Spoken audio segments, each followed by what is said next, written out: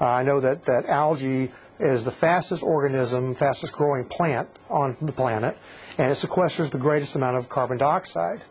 But at the same time, it produces lipids, basically vegetable oil, and a lot of it. So if you look at a single cell of algae in the right species, as much as 50% of its body weight is a high-grade vegetable oil. So while we're sequestering carbon dioxide, we're also producing these high-grade lipids that can be used for a variety of purposes.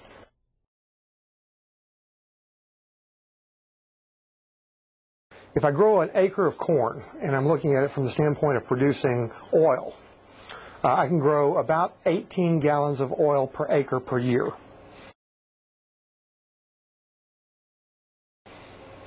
So now I'll move up, let's go up to the next highest, or what's the most prevalent, is palm. Palm, we get 700 to 800 gallons per acre per year. Algae, I can go up to 20,000 gallons of oil per acre per year. And that's just in an open pond system. That's not in a closed bioreactor system.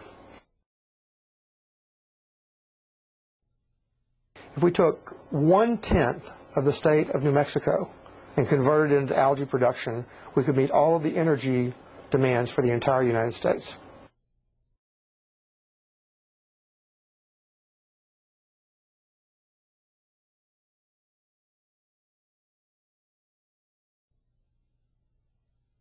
The beauty of algae is the fact that we can actually be selective about what carbon chains are coming out of it.